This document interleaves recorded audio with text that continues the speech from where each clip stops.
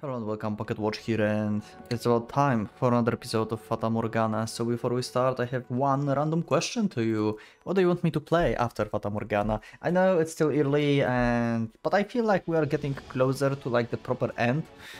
And I think yeah, I can start gathering some ideas, you know? So yeah, let me know in the comments. What would you like me to play after Fata Morgana when we finally finish it? And yeah, for now, let's just inspect our memories and let's go to the story, shall we?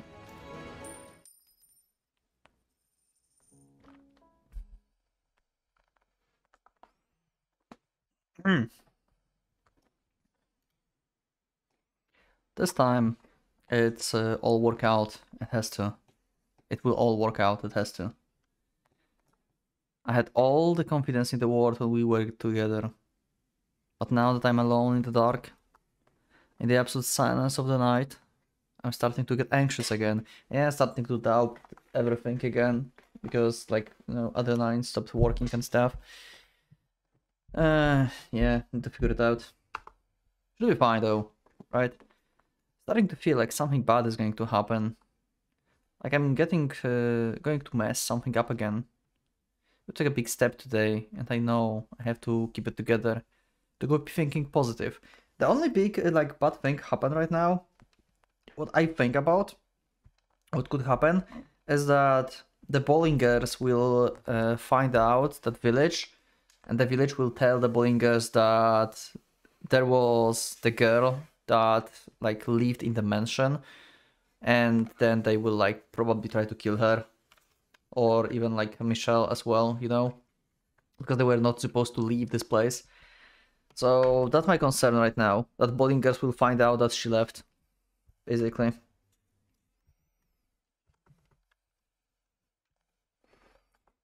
Oh, we're back to this. Okay.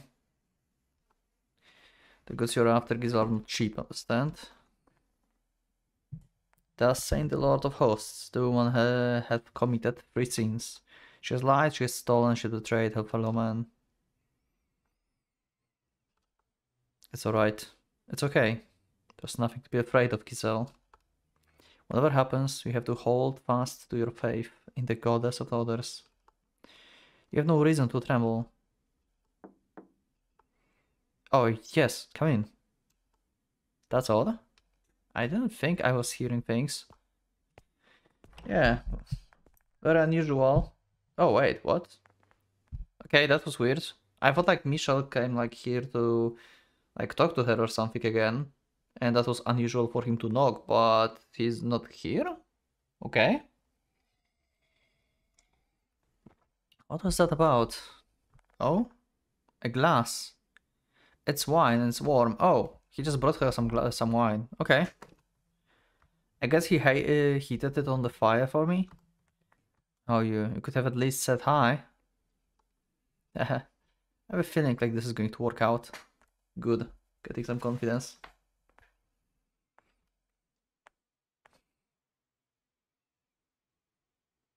And that's the next chapter. Oh, we just okay, we're back to this place. Light shining in through the windows, swallowed whole by the darkness. As if to say, our time together never actually existed. We saw it though. Together we watched the light crack open the darkness. I'm begging you, please remember. Please find yourself. Please, Giselle.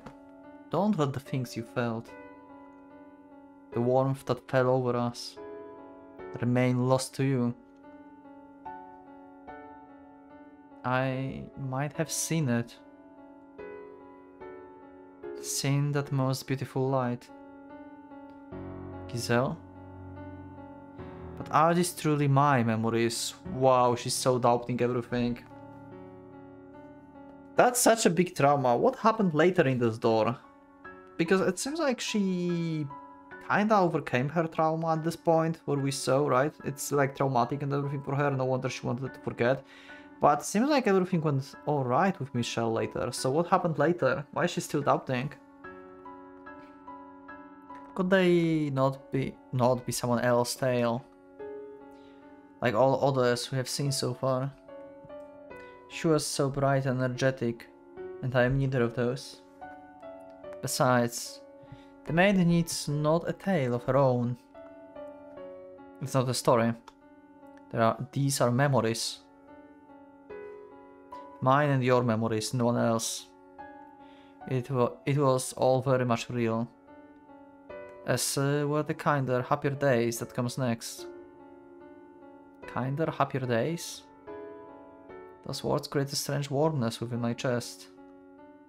But at the same time, they make me indescribably anxious. Is there really happiness to be found on the road? Also, does that mean like then that the reconstruction basically of the soul, like they talked about before in like previous ending that we had, is actually a thing? Because like we had like these other doors that are like in the future, right? So Michelle was actually like reconstructed like one of these people there. Like, was Michelle Jacopo, for example? Or not? Or Michelle was the white-haired girl in these other doors. I'm a bit confused how the other doors works. If like these are memories of both of them, then they must existed in the other doors. So the reconstruction of the soul thing is a thing, right? They were in the stories somewhere. Am I correct? Maybe? Even if our past doesn't lead to happiness, it couldn't be worse than where we are now. Come, Giselle. To the spring that made us even more, that made us more than just strangers. Okay, time skip.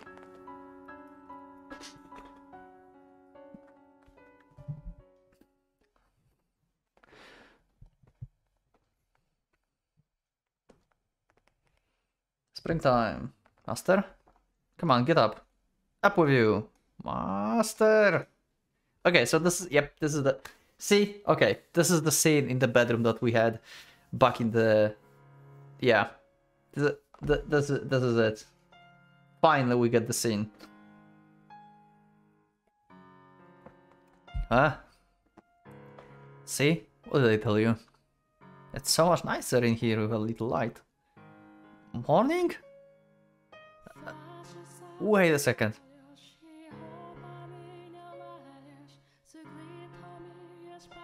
Wow, the soundtrack always...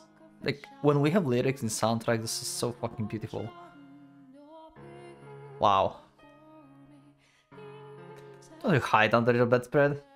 Get out of here. I'm fine, my room staying dark. What's she even doing here? But Master, you agreed I could open the windows. That's on you. I did, yes. Don't worry, I've put curtains up. If it gets too bright, you can draw them. Mornings take the best part of being outside and squeezes them all into the same few hours. You don't have to go outside in the sunlight for it either. Just listen to all the wonderful sounds. The joyful song of birds, the swaying of the trees, the rustling of the leaves. Am I being as pushy as I feel right now? Kind of. I fucking love this episode. Wow, happy times, finally, god damn it. I'm so happy for them. You wouldn't be you if you weren't, so for now, I won't get on you about it. Also, now that I know your real intentions, nah, never mind. Yeah, I completely misjudged you. You're exact opposite of what I thought you were. Yeah, pretty much. You both are pretty much the opposite of what you thought about each other. What did you think of me? Let's see... I thought you were cold and cruel, heartless and incomprehensible. But I'm beginning to get a better idea. You try to put on airs, but you're really rather childish. You have a short temper that can be surprisingly playful. Huh, what else? You have a pretty difficult personality too. That's not a single good trait, not at least. Yeah, because I felt you were awful. No, hear me out there. That's not everything. You give me a chance to talk and listen to me intently. You can be kind of nice too. I agreed that we would live together. Not just in the same house, so we got plenty of time to add more to the list. Aww. And I hope you can make your own list about me too. This is just the beginning after all. We've got a long time ahead of us. Plenty enough to get to know each other now. Let's not waste any time then. What do you say we do something today that we haven't been able to before? Where should we begin? Eat breakfast together. That never happened before. Oh, I know, we can get this place cleaned up, or that, okay. You want to clean? Now that there's some actual light in here, we can see all sorts of things we would probably rather not. Like dust. All over the place. Yeah, my vision was still slightly unfocused, having not completely escaped from Morpheus' embrace. But I could see well enough to catch her smiling brightly. What exactly does it mean, Morpheus' embrace? Does it just mean like the sunlight, basically? How is Morpheus connected to sunlight? Is Morpheus in like mythology or something? I'm not sure. You can like give me like some like trivia about this actually in the comments if possible. I'd really appreciate that. That was the first time I had gotten a good look at her in the light. I could see her facial features I had missed during yesterday's commotion, and those glittering eyes. Not even a trace of tribulation she had endured stained her pure jade eyes. She's surprisingly good looking, yep. I'm clearly not myself right now. Also, if you think about this, now I think about this, this is a bit of the parallel to the... Oh wait, now, hey, wait, hold on a second. So, are the other doors like just like parallel to this door? Just like this door, but like shown in like separate memories that were twisted or something? Because like I said before, like this door seems to have like a lot of like parallel things to other doors. Like this thing, like he thinks like she's like surprisingly beautiful and she thought of him. Actually, no, never mind. I thought about the beast, but it isn't exactly the same. Because at the beginning she thought like he's cruel and stuff, and that wasn't the case with the beast. Never mind. My bad. Something the matter, Master? I know, you're still half asleep, aren't you? I guess I'm just going to have to throw my best bucket of water on you.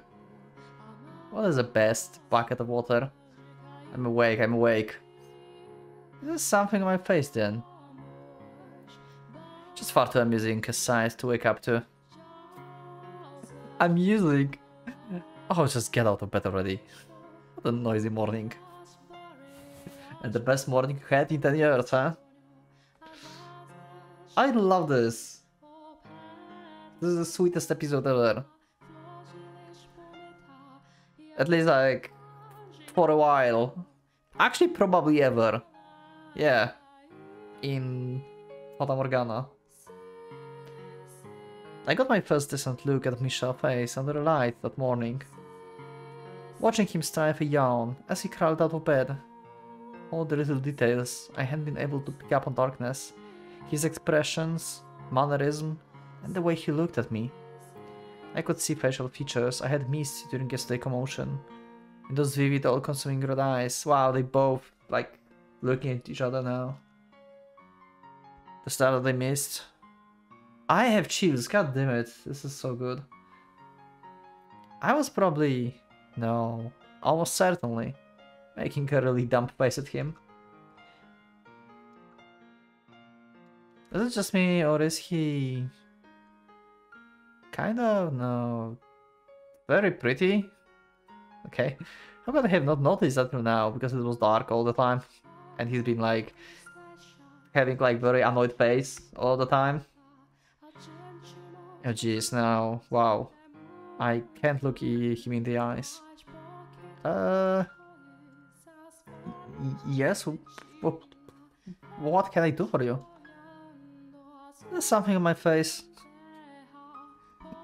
Right bucket here, huh? Oh, well, hair monster! Great. Excuse me. No, your hair is really long. Yes, that's it. Way too long. Oh, is that any way for a servant to speak to her master? Oh, I'm just kidding. Michelle's smiling. Oh my god, this is fucking perfect. I love this episode. Please, nothing bad happened in this episode, I swear. Don't ruin this episode. I don't have any interest in holding your status against you anymore. I see. It's really hard to tell if he's joking or not. So about the cleaning. May I wash my face first? What? You are going to help? As I just said, I'm not going to act like I'm superior to you anymore. Wow. What are you snickering about? I can't help it, I'm happy. If my hair really does bother you, you can cut it. Huh? I can cut it? Of course, I will give you the best haircut you ever had. Okay? We're going to have a Michelle with like different haircuts? Okay, that's new. Oh, what I should warn you. You will want to stay perfectly still. I'm a monster with the pair of scissors. Master always said you were as likely to lose an ear as you were your hair whenever I cut it. You stay away from me, okay? Never mind, there will be no cutting. I love their dynamic. This is such a freaking cool episode. I love it. I was shocked at how much more comfortable I felt around her only one day following our opening up to each other. Maybe this was normal, but I had simply never felt it before. I didn't know. I have thought it would take years of work to get close enough to someone to be able to have a conversation without picking apart every little detail. But here I was, a day later, already there. Was that how it usually worked? Did people normally get close and draw apart so freely? I didn't find it unpleasant to have someone else around. It was a strange feeling. All that friction had dissipated in an instant. It was like we had known each other for years. Though not entirely willingly, we began sharing meals, something I had always done by myself. Yeah, like I said, eat breakfast together finally. Hey, I see you showing a side at parsnip. Oh, picky eater, huh? You need to eat everything. Do you have an idea why there was so much rotting parsnip in the cellar? Oh god, this makes so much sense now. He's just been not eating that. Oh god. I don't care for it. You could at least pretend to be ashamed. Jeez, you are not a kid, so don't be so picky. It's not good for you. It doesn't cause any problem thus far. It will soon enough. I can't believe you. We have limited supplies, and you won't eat your vegetables? Question. I've got idea. Go on. Is the list of supplies sent by your family set in stone? Meaning? I was just wondering if it's possible to make a request. If I could, I would just go out on a shopping trip. Perish the thought. Yep. The only village around here is the one you came from. Right. Say. Are you saying that out of concern for... Who would ever be concerned about you? Sure. I just want to be able to sleep well at night. I'm not interested in throwing more servants to the lions. You know, you're a whole lot simpler person than I first thought. What's that supposed to mean? Ah, nothing. I've got a question about delivery. Yes, you can. I haven't made any requests recently, but you can write what you want on the sheet parchment, or if we don't have any, something similar. Put it in the box and leave it outside. As long as your request isn't completely unreasonable, it should have arrived in the next package. Why is there something you need? Yeah. I was hoping to increase the selection of vegetables. Yeah, and delete Parasnip, apparently. And while I am at it, if possible... Actually, that's the secret. Oh, okay. Interesting? A secret? Nothing too exciting. I'll tell you when the time is right. Huh. I don't think she would, like, keep a secret that they will not have, like... Parasnips to be shipped. I don't think that's that exciting. Does she have something else in mind? Ah, interesting. What she want to order? My relationship with Michel gradually transitioned from master and servant to something closer to a friend. He was my master, but he allowed me almost complete freedom. And he didn't order me around either. He even gave me a hand with my work. Though he was still not very talkative and oftentimes hard to read. He at least seems to be making an effort to close the gap.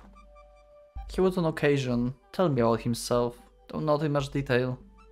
And every time his family came up, he grimaced uncomfortably. Apparently his father had wanted him dead.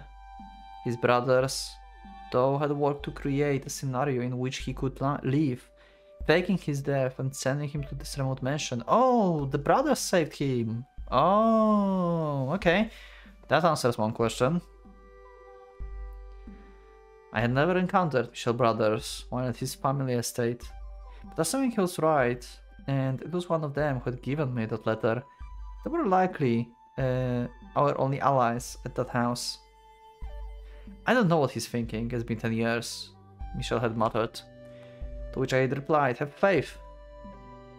It was better to believe in something, even if it felt silly and unreasonable, than to lose faith in everything. My being able to find renewed belief in the kindness of people was what had allowed me to start smiling again after all. Because I was able to have faith and was able to enjoy life once more. It was an exciting, thrilling life. It was a humble, simple one, with just the two of us. But I wouldn't trade that light for anything. Some people might think it dull and dreary, but it was ours. Perfect. Master, I really truly appreciate that you want to help with the cooking. I do, but honestly, you suck. This is apocalyptic. This is mutinous. What the hell mutinous means? Something terrifying, probably. This is an affront of gastronomy. This is unearthly disgusting. Get me better ingredients. That's not how it works, Michel. What? I'm not a bad cook. These are simply bad ingredients. If they were better, they would taste just fine boiled. And that's not as bad as you claim. Besides, you make a mockery of the culinary art. I love it. I'm Michel. I'm like, yeah, I'm cooking like whatever and like it works. I've been eating this for years. I don't see the problem. Me. Are you the same? Are you something like that? I've heard quite enough, Master. It sounds like I'm going to need to put your taste buds through some intense rehabilitation. I have to teach him what the real food tastes like. Otherwise, he won't be able to appreciate it if I make him something really good. Wow.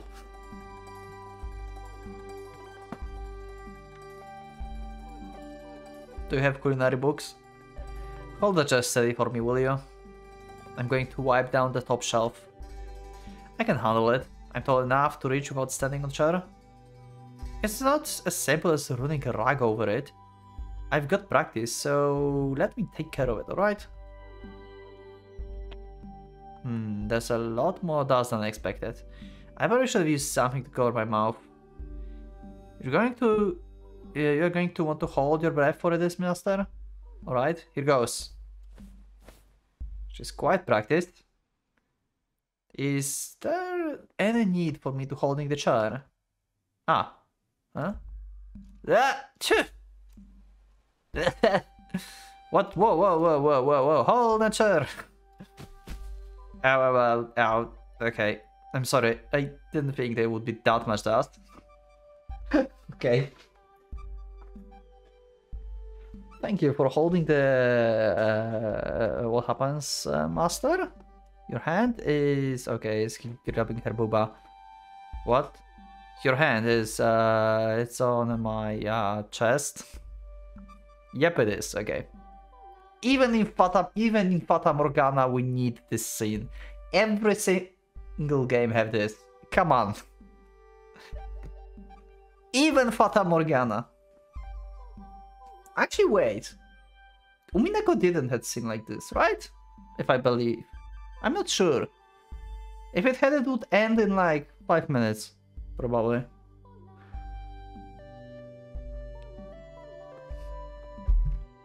Okay, maybe not every single game.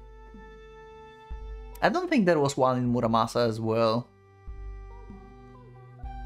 Yeah.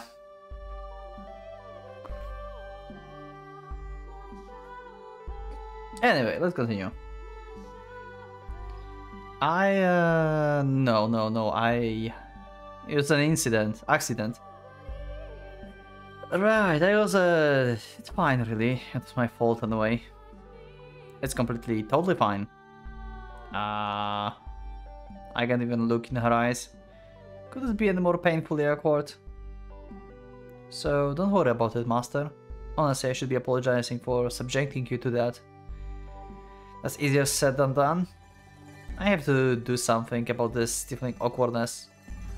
For one, it was only for a moment. I just barely even realized what it was, but there's not issue. I need some clever way to brush it all aside. Something witty. Tells me I'm not bothered at all. Tells her I'm not bothered at all. I'm not concerned. In fact, I see no reason to be concerned at all. I felt like I was squeezing the Opsy rat. Oh my fucking god, Michelle, what the hell? What kind of line is that? I hardly even perceived it as the breast. Oh my god. What the fuck, Michelle? An obsessed rat. An obese rat. What? How utterly insensitive you can be. I'm going to rip every last hair of your hair. Ah, get my hair out of this. This is so freaking perfect, I love it.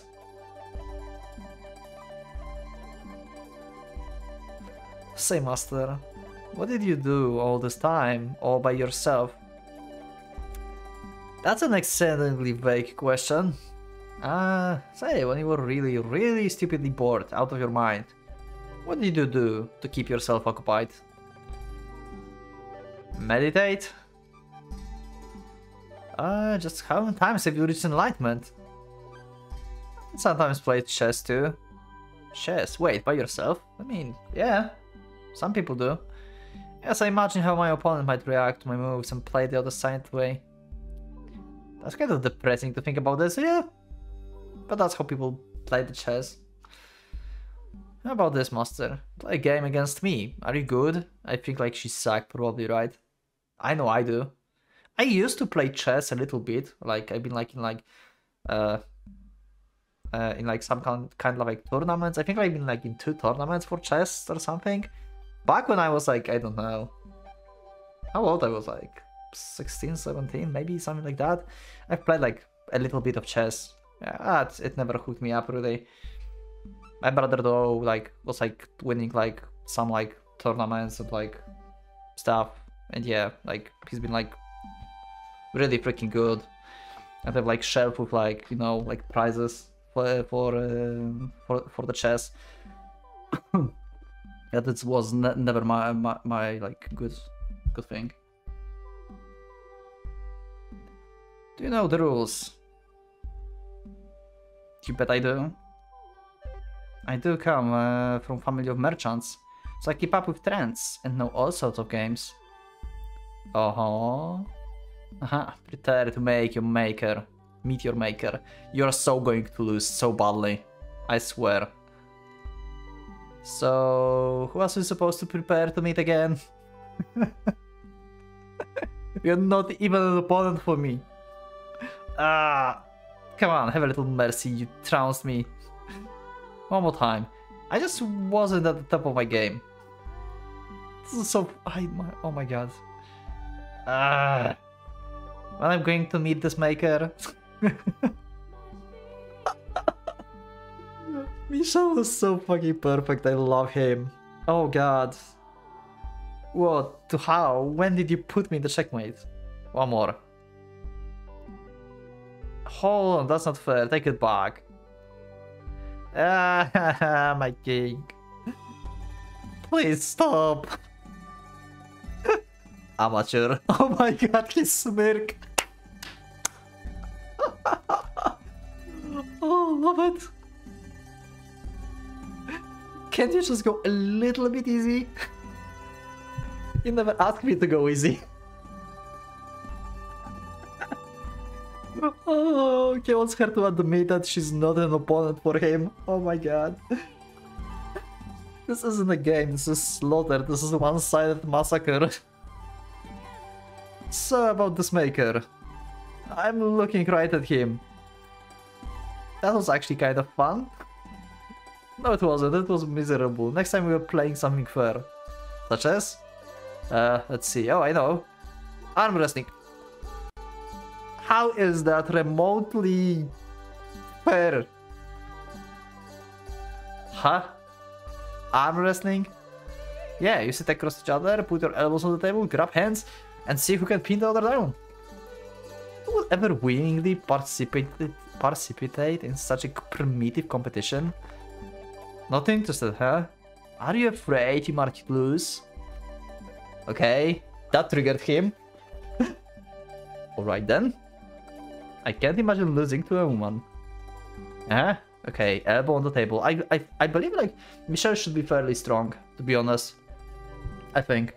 Because like if like she's been a merchant, she's probably used to like, you know, moving stuff around. So she had a lot of exercises also as the maid. She constantly, it's physical work basically. And you obviously get stronger with this. So wasn't she able to like move this like big box of supplies by her own, by the way, as well? So yeah, maybe it's actually fair here, who knows? And Michelle been always like here alone, never doing like anything really, so his muscles probably deteriorated, right? So he might be weak actually. He probably is weak. Let's see. How is it going to end? Start my count. Ready, go! Okay.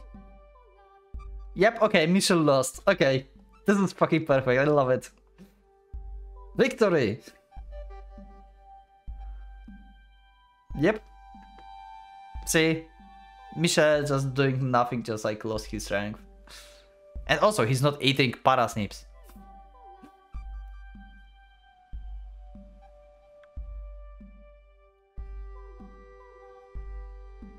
Happy times. And they cleaning everything.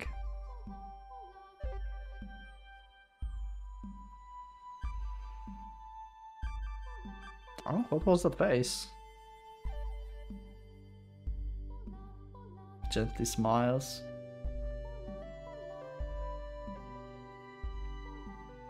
And the times pass.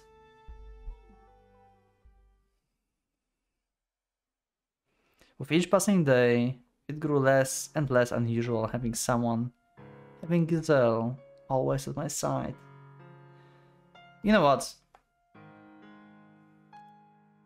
I think I will save here. We'll end the episode here.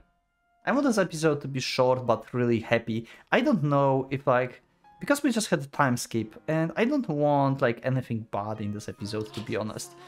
I want this to be happy episode just between Michelle and Giselle, and I think they deserve this. They deserve this happiness here.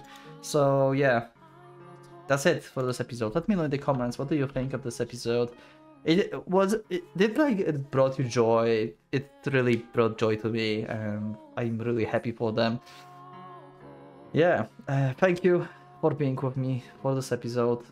As I mentioned in the beginning, let me know in the comments what you want me to play after Fata Morgana. Put your suggestions down below. And yeah, I will see you in the next one. Thank you once again for watching this. Leave up a like if you liked the episode, subscribe for more, check my Discord, and also become a member if you would like to support me and see these episodes earlier. Thank you once again, and for now, Pocket Watch is going out.